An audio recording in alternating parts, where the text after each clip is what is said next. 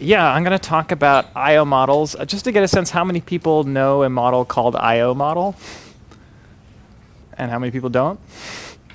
Okay, it doesn't matter. I'm just curious. As some of you may know, I/O models have a really rich history, and they're pretty fascinating. They're all central to this problem of modeling the memory hierarchy in a computer. We have things like RAM model of computation, where you can access anything at the same price in your memory. But the reality of computers is you have things that are very close to you that are very cheap to access, and you have things that are very far from you that are big. You can get 3 terabyte disks these days, but are very slow to access. And one of the big costs there is latency, because here the head has to move to the right position, and then you can read lots of data really fast. The disk actually can give you data very fast, but the hard part is getting started in reading stuff. And so this is the sort of thing we want to model. These kinds of computers have been around for decades, as we'll see, and people have been trying to model them in as clean a way as possible that works well theoretically and matches practice in some ways. I have just some fun additions to this slide. You can keep getting bigger, go to the internet, get to an exo or a zettabyte. You have to look up all the words for these. In the universe, you've got about 10 to the 83 atoms, so maybe roughly that many bits.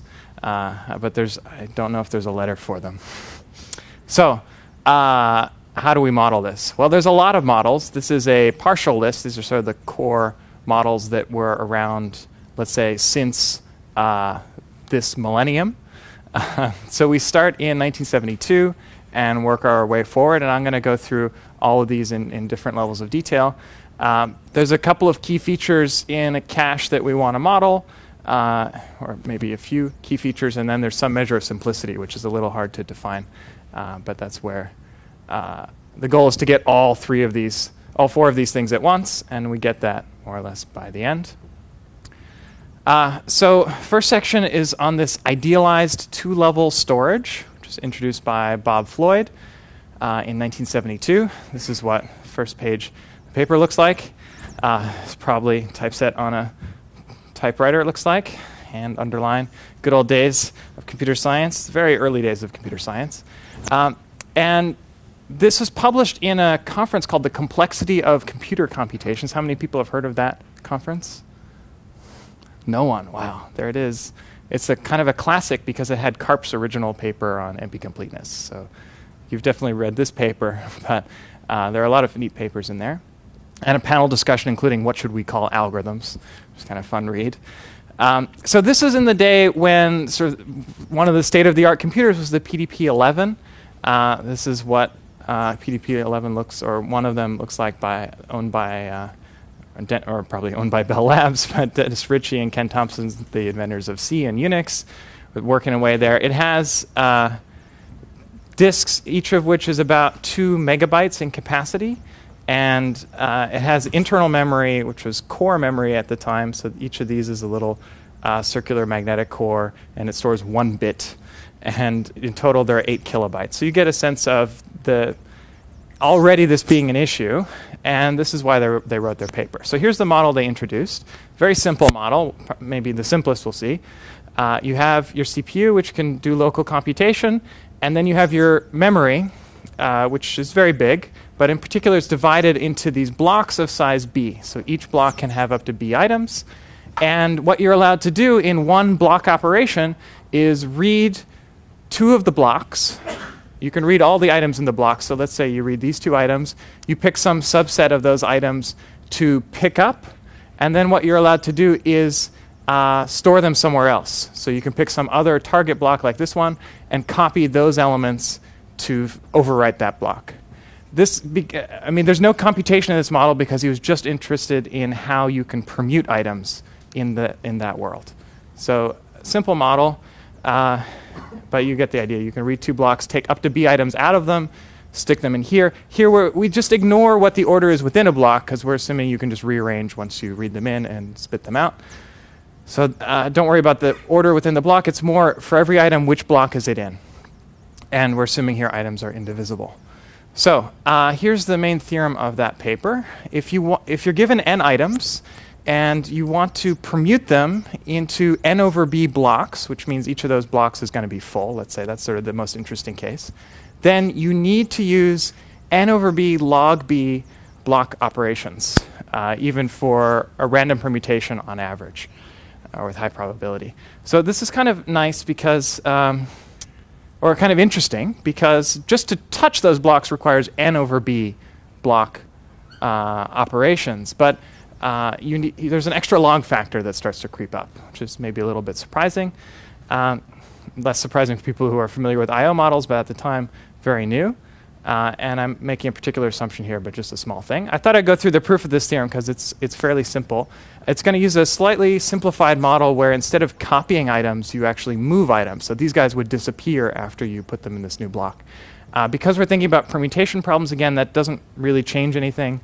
You can just, for every item, see what path it follows to ultimately get to its target location, throw away all the extra copies, and just keep that one set of copies, and that will still be a valid solution in this model. So how's the lower bound go? It's a simple potential argument. You look at, for every pair of blocks, how many items are there in block I that are destined for block J? You want to move from block I to block J. This is going to be changing over time. This is where they currently are. And so that's Nij. You take Nij log Nij and sum that up over all i's and j's. That's the potential function.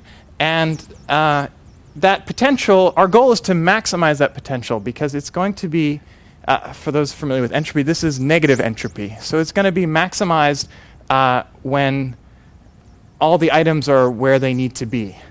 This is when everything is as clustered as possible. You can only have a cluster of size b because items can only be up to b in the same place. In the target, one way to see this, in the target configuration, NII is b for all I. Everyone's where they're supposed to be. And so that potential gives you the number of items times log b. And this is always at most log b. And so that's the biggest this could ever hope to get.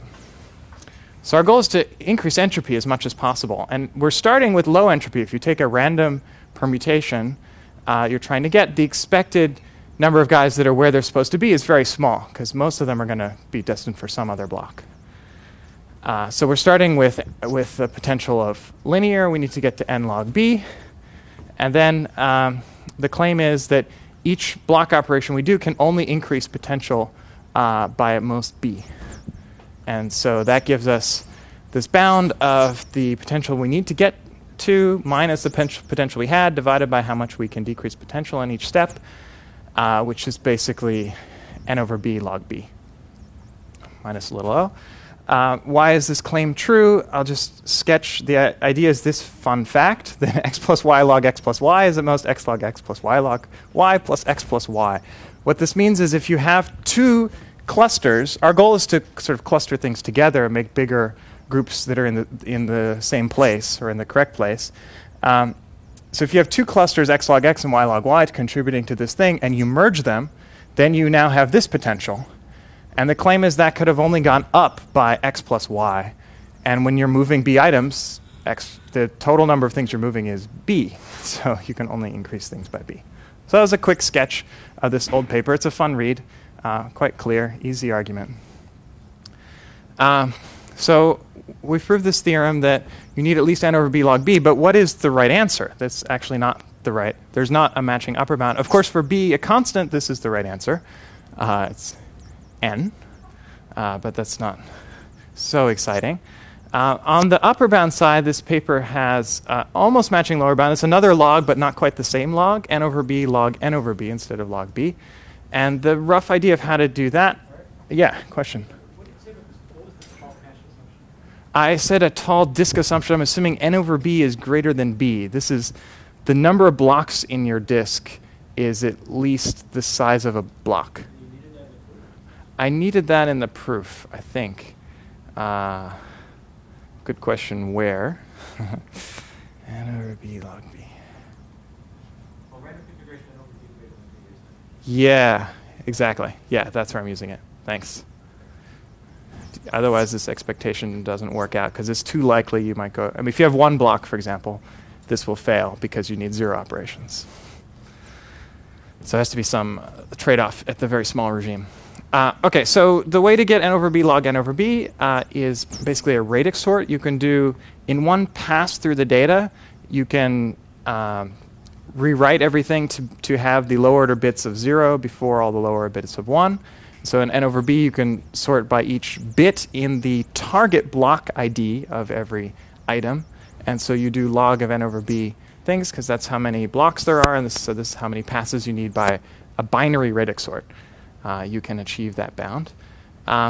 And the paper actually claims that there's a lower bound. It's a little strange because there's a careful proof given for this, and then this claim just says, by information theoretic considerations. This is also true. This is in the days when we didn't distinguish between big O and big omega before Knuth's paper. But this is not true, and we'll see that it's not true. It was settled about 14 years later, so we'll see the right answer. This is almost the right answer, but it doesn't quite work when b is very small. And one way to see that is when b is 1. When b is 1, the right answer is n, not n log n. So for when b is less than log n over b, then there's a slightly different answer, which we'll get to later. But that was the early days. Some other fun quotes from this paper, foreshadowing different things. One is the word RAM model, which is very common today, but not at the time. And it says, obviously, these results apply, for disks and drums, which is probably what they were thinking about originally, but also when the pages, the blocks, are words of internal memory, and the records are the bits in those words. So this is a word RAM model, and it actually shows that not only... Here I said, just ignore the permutation within each block, but you can actually do all the things you need to do for these algorithms using shifts and logical or XOR AND operations. So all of its algorithms work in the word RAM model too, which is kind of nifty. Another thing is it's foreshadowing what we call the I/O model, which we'll get to in a little bit. It says work is in progress. He got scooped, unfortunately. Work is in progress, unless he meant by someone else, attempting to study the case where you can store more than 2 pages. Basically, this CPU can hold 2 of these blocks and then write one back out, but has no bigger memory than that, or bigger cache. So that's where we were at the time. Next chapter in this story is 1981. It's a good year. It's when I was born. And this is Hong and Kung's paper. You've probably heard about the red-blue pebble game. And it's also a 2-level model, but now there's a cache in the middle, and you can remember stuff for a while before you can remember up to m things before you have to kick them out. The difference here is there's no blocks anymore. It's just items. So let me tell you a little bit about the paper. This is the state of the art in computing at the time. Personal computer revolution was happening. We had the Apple II, TRS-80, VIC-20. All of these originally had about 4 kilobytes of RAM. And the disks could store maybe, 360K or so. But you could also connect to tape and other crazy things. So again, this is relevant, and that's the setting they're writing this. They have this fun quote: when a large computation is performed on a small device, at that point small devices were becoming common, you must decompose those computations into subcomputations. This is going to require a lot of I/O. It's going to be slow. So how do we minimize I/O? So their model, before I get to this red-blue pebble game model, it's based on a vanilla single-color pebble game model by Hopcroft, Paul, and Valiant. This is the famous interrelation between the time hierarchy and space hierarchy paper. And what they said is, okay, let's think of the algorithm we're executing as a DAG. We start with some things that are inputs, and we want to compute stuff that this computation depends on having these 2 values and so on. In the end, we want to compute some output. So you can rewrite computation in this kind of DAG form. And we're going to model the execution of that by playing this pebble game. And so a node can have pebbles on it. And for example, we could put a pebble on this node. In general, we are allowed to put a pebble on a node if all of its predecessors have a pebble. And pebble is going to correspond to being in memory. And we can also throw away a node because we can just forget stuff. Unlike real life, you can just forget whatever you don't want to know anymore. So you add a pebble. Let's say now we can add this pebble because its predecessor has a pebble on it. We can add this pebble over here, add this pebble here. Now we don't need this information anymore because we've computed all the things out of it, so we could choose to remove that pebble. And now we can add this one, remove that one, add this one. You can check that I got all these right. Add this one, remove that one, remove, add, remove, remove. In the end, we want pebbles on the outputs. We start with pebbles on the inputs. And in this case, their goal was to minimize the maximum number of pebbles over time. Here, there's up to 4 pebbles at any one moment. That means you need memory of size 4. And they ended up proving that any DAG can be executed using n over log n maximum pebbles, which gave this theorem the time. If you use t units of time, you can fit in t over log t units of space, which is a neat advance. But that's beside the point. But this is where Hong and Kung were coming from. They had this pebble model, and they wanted to use 2 colors of pebbles, one to represent that you're on the shallower level of the memory hierarchy in cache, and the other to say that you're on disk somewhere. So red pebbles is going to be in cache. That's the hot stuff, and the blue pebbles are our disk. That's the cold stuff. And basically the same rules.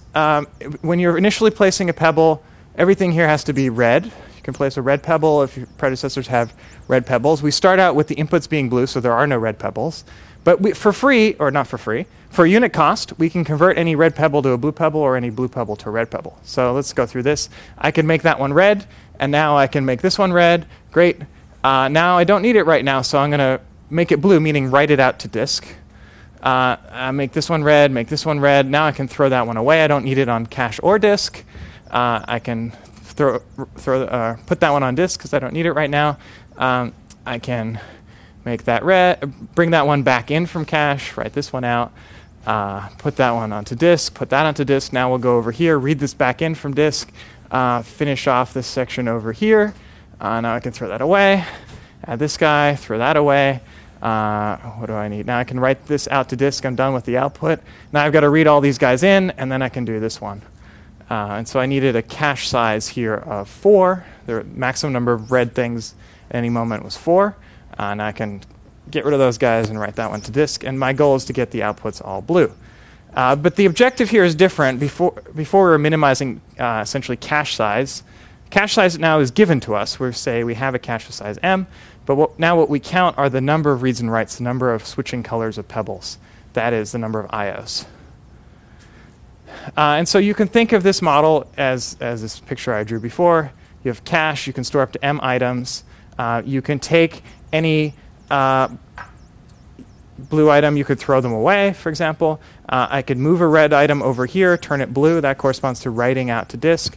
I can bring a blue item back in to fill that spot. That corresponds to reading from disk. As long as at all times I have at most m red items. Then these are the same model. So what Hong Kong did is look at a bunch of different algorithms, not problems, but specific algorithms, things that you could compute in the DAG form. The DAG form is, I guess you could say, a class of algorithms, right? There's many ways to execute this DAG. You can follow any topological sort of this DAG.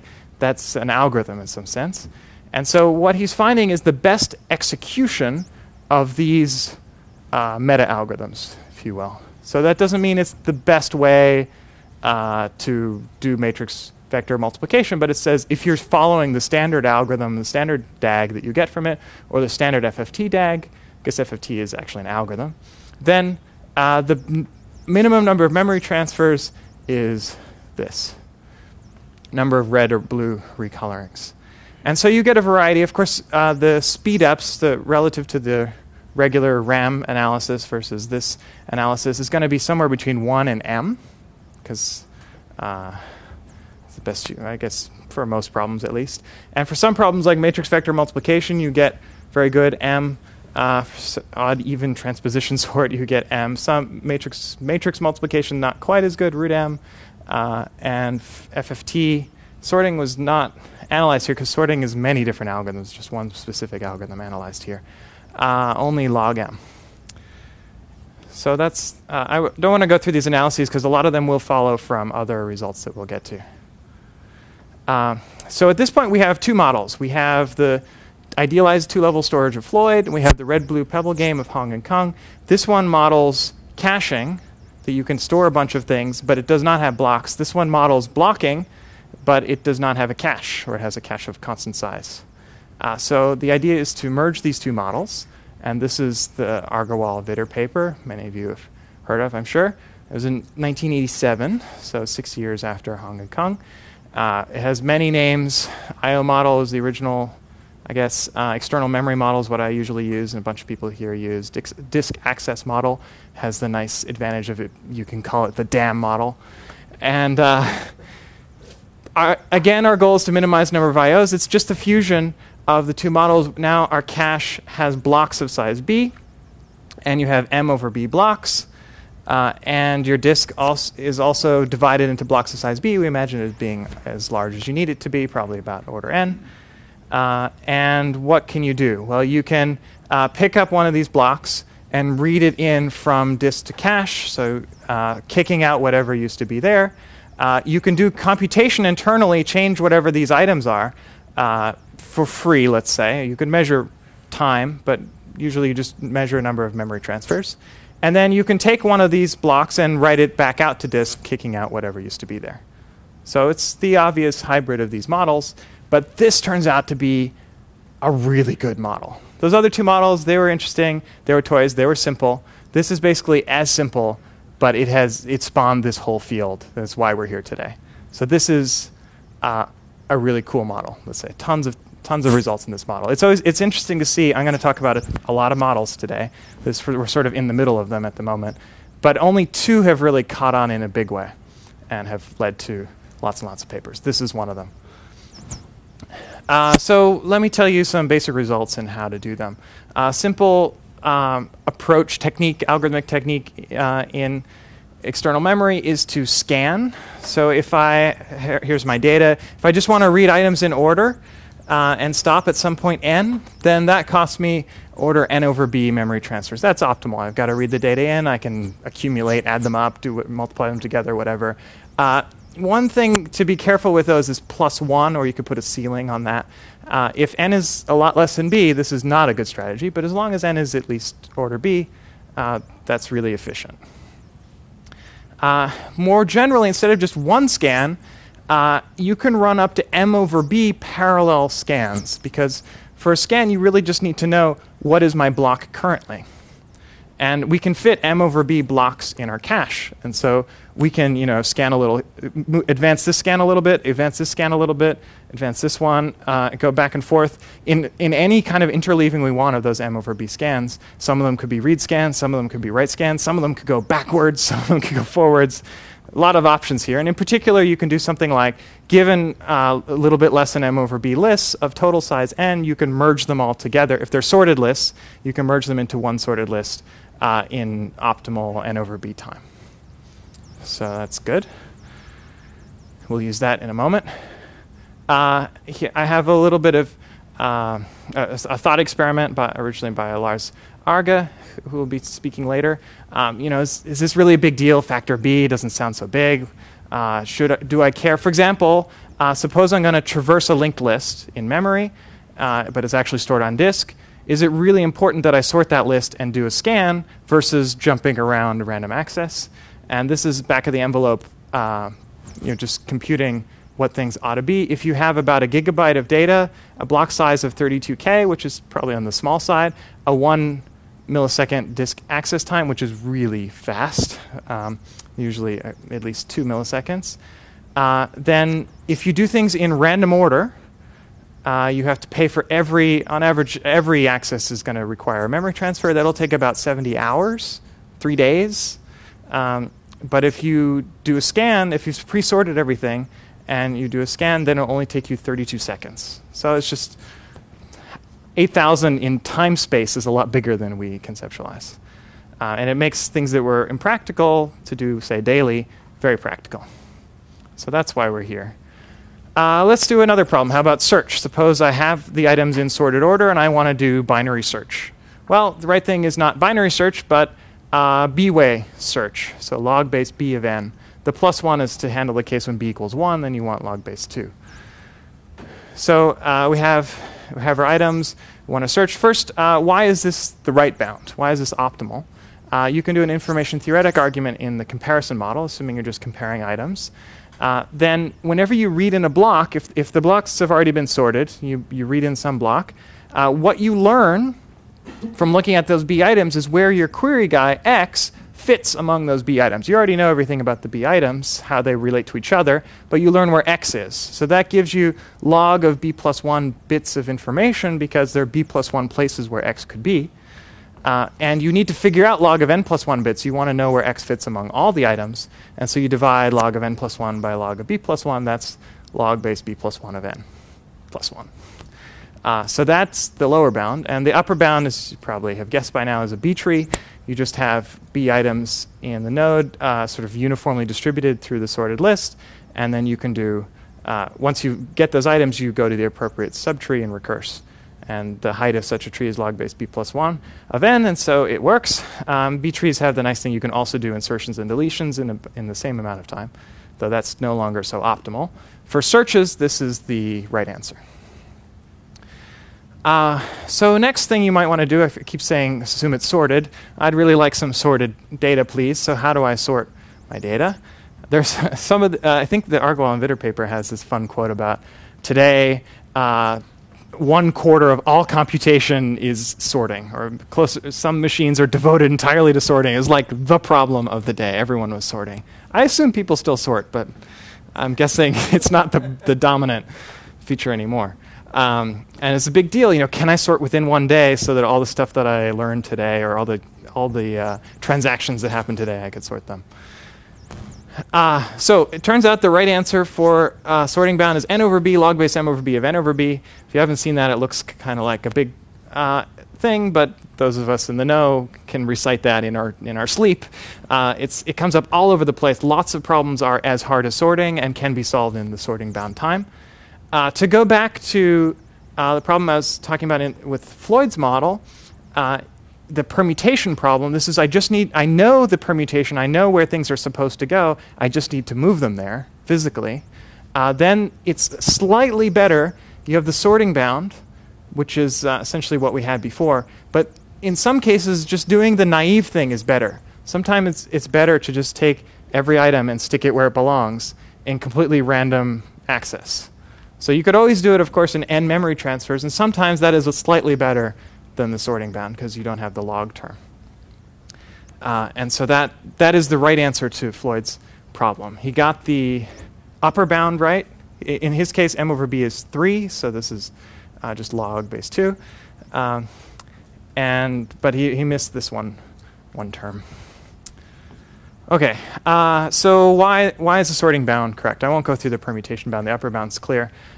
Information theoretically, it's very easy to see why you can't do better than the sorting bound. Set up a little bit of ground rules. Let's suppose that whatever you have in cache, you sort it, because why not? I mean, it's only going to help you. And everything you do in cache is free. So always keep cache sorted. And to clean up the information that's around, I'm going to first do a pass where I read in a block, sort the block, stick it back out, and repeat. So each block is pre-sorted. So there's no sorting information inside a block. It's all about how blocks compare to each other here. So when I read a block, let's say this is my cache and a new block comes in here, what I learn is where those B items live among the M items that I already had. So it's just like the analysis before, except now I'm reading B items among M instead of 1 among B. And so the number of possible outcomes for that is M plus B choose B. So we have M plus B things, and there's B of them that we're saying which of the B in the order came from the new block. You take log of that, and you get basically B log M over B bits that you learn from each step. And the total number of bits we need to learn is n log n, as you know. But we knew a little bit of bits from this pre-sorting step. This is to clean this up at the beginning. We already knew n log b bits because each of those b things was pre-sorted. So we have b log b per block. Each of them, there's n over b of them, so it's n log b. So what we need to learn n log n minus n log b bits, and in each step, which is log of n over b, n log n over b. And in each step, we learn b log m over b. So you divide those two things, and you get n over b log base m over b of n over b. It's a good exercise in log rules and information theory. But it's really, now you see it's sort of the obvious bound once you check how many bits you're learning in each step. OK, how do we achieve this bound? What's an upper bound? I'm going to show you two ways to do it. The easy one is merge sort, or to me the conceptually easiest is merge sort. They're actually kind of symmetric. So you probably know binary merge sort. You take your items, split them in half, recursively sort, merge. But we know that we can merge m over b sorted lists in linear time as well, in n over b time. So instead of doing binary merge sort where we split in half, we're going to split into m over b equal size pieces, recursively sort them all, and then merge. And the recurrence we get from that, there's, did I get this right? Yeah, there's m over b subproblems, each of size a factor of m over b smaller than n. And then to do the merge, we pay n over b plus 1. That won't end up mattering. To make this not matter, we need to use a base case for this recurrence that's not 1, but b. b will work. You could also do m, but it doesn't really help you. Once we get down to a single block, of course, we can sort in constant time. You read it in, sort it, write it back out. So you want to solve this recurrence. Easy way is to draw a recursion tree. At the root, you have a problem of size n. We're paying n over b to solve it. We have branching factor m over b. At the leaves, we have problems of size b. Each of them has constant cost. I'm removing the big O's to make this diagram both more legible and more correct. So you can't use big O's when you're using ... So no big O's for you. So then you sum these level by level, and you see we have conservation of mass. We have n over n things here. We still have n things. They just got distributed up. They're all being divided by b, linearity. You get n over b at every level, including the leaves. Leaves you have to check specially, but there are indeed n over b leaves because we stop when we get to b. So you add this up. We just need to know how many levels are there. Well, it's log base m over b of n over b, because there's n over b leaves, branching factor m over b. So you multiply. Done. Easy. So merge sort is pretty cool, and this works really well in practice. Revolutionized the world of sorting in 1988. Here's a different approach, the inverse, more like quick sort, the one that you know is guaranteed to run in n log n usually. Here you can't do binary quick sort. You do m over b, root m over b way quick sort. The square root is necessary just to do step 1. So step 1 is I need to split. Now I'm not splitting my list into chunks. I need in the answer, in the sorted answer, I need to find things that are evenly spaced in the answer. And then that's the hard part. Then usually you find the median to do this, but now we have to find sort of square root of m over b median-like elements spread out through the answer. We don't know the answer, so that's a little tricky. Then once we have those partition elements, we can just do this is the m over b or square root of m over b way scan again. You scan through the data, and for each of them you see how it compares to the partition elements. There aren't very many of them. And then you write it out to the corresponding list, and you get square root of m over b plus 1 lists. And so that's efficient because it's just a scan or parallel scans. And then you recurse, and there's no combination. There's no merging to do. That once you've got them set up there, you recursively sort and you're done. So the recurrence is exactly the same as merge sort. The hard part is how do you do this partitioning? And I'll just quickly sketch that. This is probably the most complicated algorithm in these slides. The idea is, I'll tell you the algorithm, exactly why it works is familiar to if you know the Bloom et al. Linear time merging algorithm for regular internal memory. Here's what we're going to do. We're going to read in m items into our cache, sort them, and then look. So that's a piece of the answer in some sense, but how it relates to the answer, which subset of the answer it is, we don't know. Sample that piece of the answer like this. Every root m over b items, take one guy. Spit that in an output of samples. Do this over and over for all the items. Read in m, sort, sample, spit out. You end up with this many items. This is basically a trick to shrink your input. So now we can do inefficient things on this many items because there aren't that many of them. So what do? We just run are the regular linear time selection algorithm that you know and love from algorithms class to find the right item. So you want to, if you were splitting into 4 pieces, then you'd want the 25%, 50%, and 75%. You know how to do each of those in linear time. And it turns out if you reanalyze the regular linear time selection, indeed it runs in n over b time in external memory. So that's great. But now we're doing this just repeatedly over and over. You find the 25%, you find the 50%. Each of them you spend linear time, but you multiply it out. You're only finding root of m over b of them. Linear time, it's not n over b, it's n divided by this mess. You multiply them out, it disappears. You end up in regular linear time n over b. You find a good set of partitions. Why this is a good set is not totally clear. I won't justify it here, but it is good, so don't worry. Okay, one embellishment to the external memory model before I go on is to distinguish not just saying, oh, well, every block is equally good. You want to count how many blocks you read. When you read one item, you get the whole block, and you better use that block.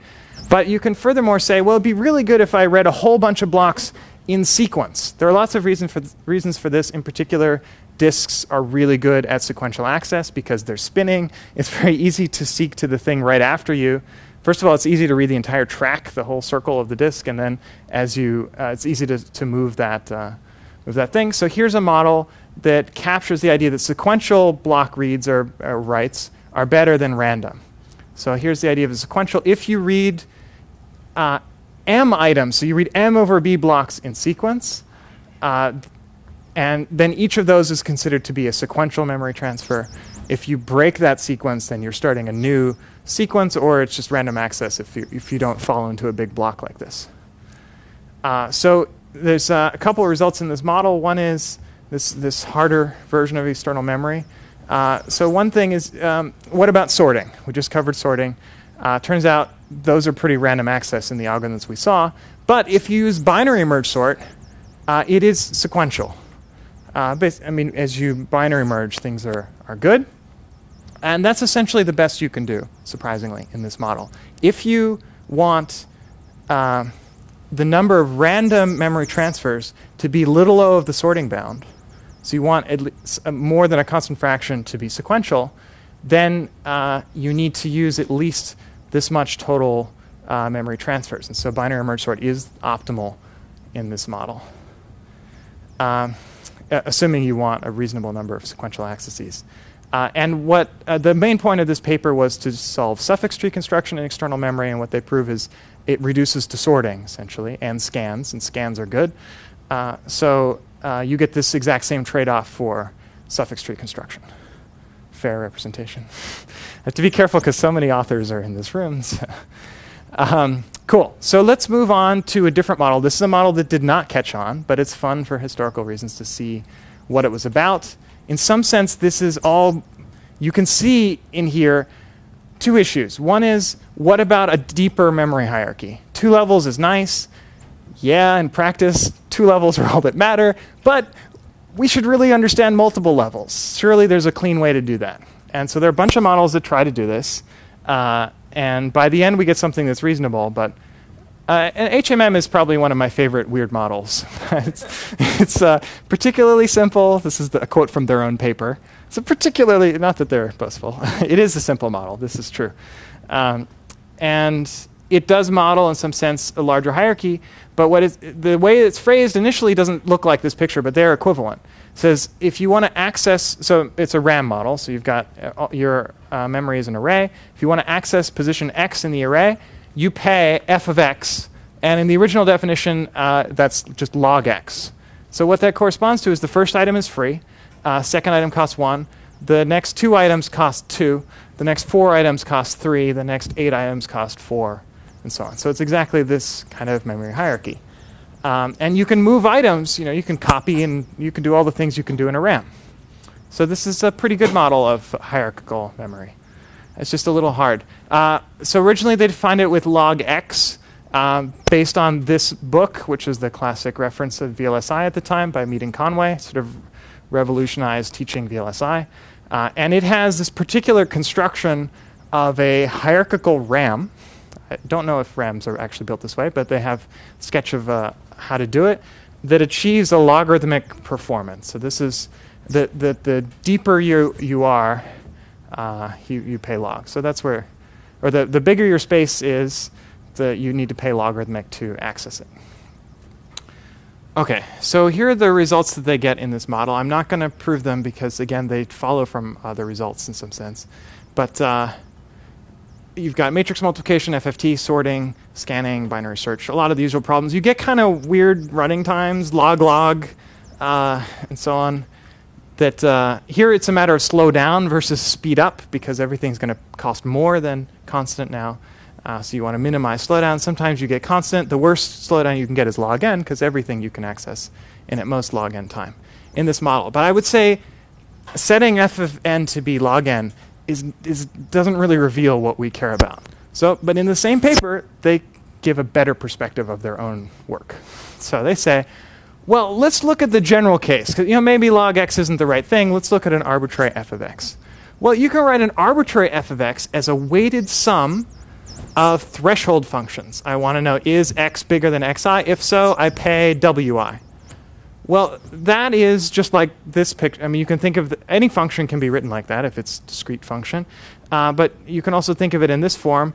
If the xi's are sorted, after you get beyond x0 items, you pay w0. After you get beyond x1 items total, you pay w1, and so on. So this gives you an arbitrary memory hierarchy, even with growing and shrinking sizes, which you'd never see in practice, but this is the general case. And we are going to assume here that f is polynomially bounded to make these functions reasonable. So when you double the input, you only change the output by a constant factor.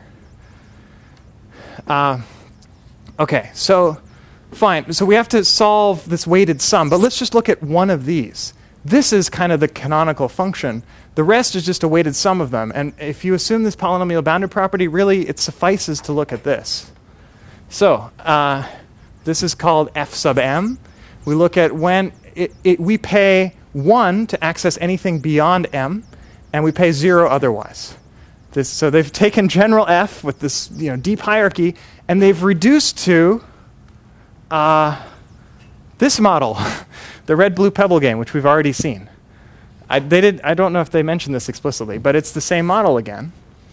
And that's good because this is sort of, a lot of problems, well, they haven't been solved exactly. I would say now this paper is the first one to really say, okay, sorting. What's the best way I can sort in this model?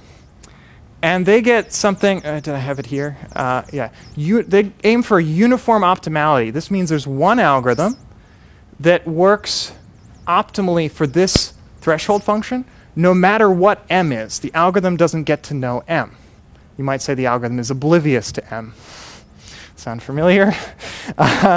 So this is a cool idea. Of course, it does not have blocking yet, but none of this model has blocking. But they prove that if you're uniformly optimal, if you work in the red-blue pebble game model for all m with one algorithm, then in fact you are optimal for all f of x, which means in particular for the deep hierarchy you also work. And they achieve tight bounds for a bunch of problems here. You should recognize all of these bounds are now, in some sense, particular cases of the external memory bounds. So like sorting, you have this, except there's no b. The b's disappeared because there's no b in this model. But otherwise it is n over b log base m over b of n over b. And so on down the line. They said, oh, search here is really bad because caching doesn't really help for search, but blocks help for search. So when there's no b, these are exactly the bounds you get for external memory. So, some of these were known. These were already known by Hong and Kung because it's the same special case. And then the others follow from external memory. But this is kind of neat. They're doing it in a somewhat stronger sense. Well, because it's uniform without knowing m, so the uniformity doesn't follow from this. But they get uniformity. And that, therefore, works for all f. Okay. They had another fun fact, which will look familiar to those of you who know the catch-oblivious model, which we'll get to. They had this observation that, well, we have these algorithms that are explicitly moving things around in our RAM. It would be nice if we didn't have to write that down explicitly in the algorithm. Could we just use least recently used replacement? So move things forward. That works great if you know what m is. Then you say, okay, if I need to get something from out here, I'll move it over here, and whatever was least recently used, I'll kick out.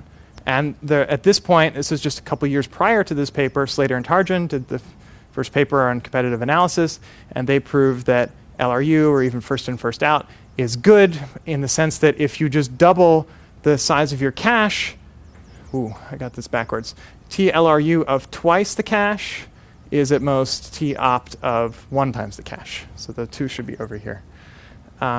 Then, great, and assuming you have a polynomially bounded growth function, then this is only losing a constant factor.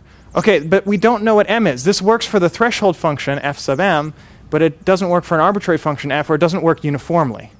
And we want a uniform solution, and they gave one. I'll just sketch it here. The idea is you have this arbitrary hierarchy. You don't really know. I'm going to assume I do know what f is. So this is not uniform. It's achieved in a different way. But I'm going to basically rearrange this structure to be roughly exponential, to say, well, I'm going to measure f of x as x increases, and whenever f of x doubles, I'll draw a line. These are not where the real levels are. It's just a conceptual thing. And then I do LRU on this structure. So if I want to access something here, I pull it out, I stick it in here, whatever was least recently used gets kicked out here, and whatever was least recently used gets kicked out here, here, here. And you do a chain of LRUs. Then you can prove that is within a constant factor of optimal, but you do have to pay a startup cost. It's similar to move to front analysis from Slater and Tarjan. Okay, enough about HMM. Sort of. The next model is called BT. It's same as HMM, but they add blocks. But not the blocks that we know from computer architecture, but a different kind of block thing. It's kind of similar, probably up to constant factors and not so different. So you have the old thing accessing x costs f of x, but now you have a new operation, which is I can copy any interval, which should look something like this, from x minus delta to x, and I can copy it to y minus delta to y, and I pay the time to seek there, f of max of x and y, and then, or you could do f of x plus f of y, doesn't matter. And then you pay plus delta, so you can move a big chunk relatively quickly. You just pay once to get there, and then you can move it. This is a lot more reasonable than HMM, but it makes things a lot messier, is the short answer, because, here's a block move. These are the sort of bounds you get. They depend now on f, and you don't get the same kind of uniformity as far as I can tell. You can't just say, oh, it works for all f. For each of these problems, like this is basically scanning or matrix multiplication, okay, it doesn't matter much until f of x gets really big, and then something changes. Dot product, you get log star, log, log, log, depending on whether your f of x is log or subpolynomial or linear. So I find this kind of unsatisfying, so I'm just going to move on to MH, which is probably the messiest of the models. But in some sense, it's the most realistic of the models. Here's the picture which I would draw if someone asked me to draw a general memory hierarchy. I have CPU, can access this cache for free. It has blocks of size B0. To go to the next memory, it costs me some time T0. And the blocks that I read here are of size B0, write of size B0. So the transfers here are of size B0. M1 has potentially a different block size. It has a different cache size, M1, and you pay. So these blocks are subdivided into B0 size blocks, which happen here. This is a generic multi-level memory hierarchy picture. It's the obvious extension of the external memory model to arbitrarily many levels. And to make it so easy to program, all levels can be transferring at once. This is realistic, but hard to manipulate. And they thought, oh, well, L parameters for an L level hierarchy is too many. So let's reduce it to 2 parameters and 1 function. So assume the BIs grow exponentially. These things grow roughly the same way with some aspect ratio alpha. And then the TIs, this is the part that's hard to guess, but it grows exponentially. And then there's some f of I, which we don't know. Maybe it's log I. And because of that, and this doesn't really clean the model enough, you get bounds which... it's interesting. You can say as long as f of I is at most something, then we get optimal bounds. But sometimes when f of I grows, things change. And it's interesting. These algorithms follow approaches that we will see in a moment, divide and conquer. But it's hard to state what the answers are. What's B4? I think that's just a typo. It should be blank. There's no... it's hard to beat an upper bound of 1. That also seems wrong. Ignore that row. All right. Finally, we go to the cache oblivious model by Figueroa et al. In 1999. This is another clean model, and this is another of the two models that really caught on. It's motivated by all of the models you've just seen, and in particular, it picks up on the other successful model, the external memory model, and says, okay, let's take external memory model, exactly the same cost model, but suppose your algorithm doesn't know B or M, and we're going to analyze it in this model knowing what B and M is, but really one algorithm has to work for all B and M. This is uniformity from the, I can't even remember the model names, from the, not UMH, but the HMM model. So it's taking that idea, but applying it to a model that has blocking. So for this to be meaningful, block transfers have to be automatic because you can't manually move between here and here. In HMM, you could manually move things around because your memory is just a sequential thing. But now you don't know where the cutoff is between cache and disk, so you can't manually manage your memory. So you have to assume automatic block replacement, but we already know LRU or FIFO is only going to lose a constant factor. So that's cool. I like this model because it's clean. It also, in a certain sense, is a little hard to formalize this, but it works for changing B because it works for all B. And so you can imagine, even if B is not a uniform thing, like the size of tracks on a disk are varying because circles have different sizes. So it probably works well in that setting. It also works if your cache gets smaller because you've got a competing process. It'll just adjust because the analysis will work. And the other fun thing is, even though you're analyzing on a two-level memory hierarchy, it works on an arbitrary memory hierarchy, this MH thing. This is a clean way to tackle MH. You just need a cache oblivious solution. Cool. Because you can imagine the levels to the left of something and the levels to the right of some point, and the cache oblivious analysis tells you that the number of transfers over this boundary is optimal. And if that's true for every boundary, then the overall thing will be optimal. Just like for HMM uniformity. Okay, quickly, some techniques from cache oblivious. I don't have much time, so I will just give you a couple sketches. Scanning is one that generalizes great from external memory. Of course, every cache oblivious algorithm is external memory also, so we should first try all the external memory techniques. You can scan. You can't really do M over B parallel scans because you don't know what M over B is. But you can do a constant number of parallel scans, so you could at least merge two lists. Searching. So this is the analog of binary search. You'd like to achieve log base B of n query time, and you can do that. And this was in Harold Prokop's master's thesis. So the idea is pretty cool. You imagine a binary search tree built on the items. We can't do B way because we don't know what B is. But then we cut it at the middle level, recursively store the top part, and then recursively store all the bottom parts. Get root n chunks of size root n. Do that recursively, you get some kind of layout like this. And it turns out this works very well because at some level of the recursion, whatever B is, it doesn't know when you're doing the recursion, but B is something. And if you look at the level of recursion where you straddle B, here these things are size at most B, and the next level up is size bigger than B, then you look at a root to leaf path here. It's a matter of how many of these blue triangles do you visit. Well, the height of a blue triangle is going to be around half log B because we're dividing in half until we hit log B. So we might overshoot by a factor of 2, but that's all. And we only have to pay 2 memory transfers to visit these because we don't know how it's aligned with a block, but at most it fits in 2 blocks certainly. It's stored consecutively by the recursion. And so you divide, the height of this thing is going to be log base B of n times 2. We pay 2 each, so we get an upper bound of 4. Not as good as B trees. B trees get 1 times log base B of n. Here we get 4 times log base B of n. This problem has been considered. The right answer is log of E plus little o, and that is tight. You can't do better than that bound. So cache oblivious loses a constant factor relative to external memory for that problem. You can also make this dynamic. This is where a bunch of us started getting involved in this world, in cache oblivious world, and this is a sketch of one of the methods. I think this one. Right? That's the one I usually teach You might have guessed these are from lecture notes, these handwritten things. I'll plug that in a second. So sorting is trickier. There is an analog to merge sort. There's an analog to distribution sort. They achieve the sorting bound, but they do need an assumption, this tall cache assumption. It's a little different from the last one. This is a stronger assumption than before. It says the cache is taller than it is wide, roughly, up to some epsilon exponent. So this is saying m over b is at least b to the epsilon. Most caches have that property, so it's not that big a deal, but you can prove it's necessary. If you don't have it, you can't achieve the sorting bound. You can also prove you cannot achieve the permutation bound, because you can't do that min. You don't know which is better. Same paper.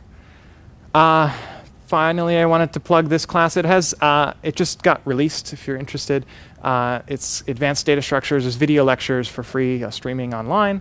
And there are 3 lectures about cache oblivious stuff, mostly on the data structure side, because it's a data structures class. But if you're interested in data structures, you should check it out.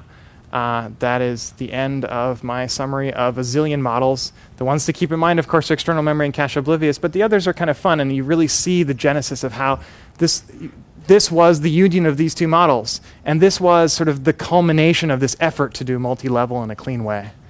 So I learned a lot looking at all these papers. Hope you enjoyed it. Thanks. Are there any questions?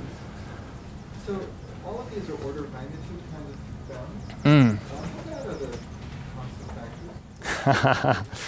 Are you guys going to talk about that in your final talk, or who knows? Or Lars maybe also.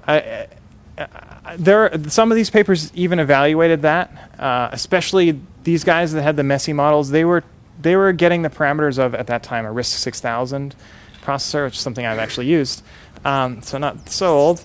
And they got very good matching, even at that point. I'd say external memory does very good for modeling disk. I don't know if people use it a lot for cache. No, I'm told. Cache oblivious, it's a little harder to measure, but because you're not trying to tune to specific things, but in practice, it seems to do very well for many problems. That's the short answer. It runs faster than a tuned cache aware. Yeah, it does better than our analysis said it should do in some sense, because it's so flexible, and the reality is very messy. Reality, M is changing because there's all sorts of processes doing useless work. And cache oblivious will adjust to that. And it's especially the case in internal memory, in the cache world. Things are very messy and fussy. And the nice thing about cache oblivious, because you're not specifically tuning, you have the potential to not die when I'd say you mess it's up. especially the case in the disk world. And Oh, interesting. In the internal memory world. But These are the guys who... people have different No. Yeah. They're both relevant. What's the future? Okay, well, for the future, you should go to the other talks, I guess. There's still lots of open problems in both models. External memory, I guess, graph algorithms and geometry are still the main topics of ongoing research. Cache oblivious is similar. At this point, I think, well, also geometry is a big one. There's some external memory results that have not yet been cache oblivified in geometry. And multi-core. Oh yeah, I forgot to say, I'm not going to talk about parallel models here, partly because of lack of time. It's also, that's probably the most active, or it's an interesting active area of research, something I'm interested in particular. There are some results about parallel cache oblivious, and they're already, all of these papers actually had parallelism. This had parallelism in a single disk. There's another model that has multiple disks. Those behave more or less the same. You basically divide everything by p. These models also try to introduce parallelism, or there's a follow-up to UMH by these guys. So there is work on parallel, but I think multi-core cache oblivious is probably the most exciting unknown or still in progress stuff. Thank the speaker again. Thanks.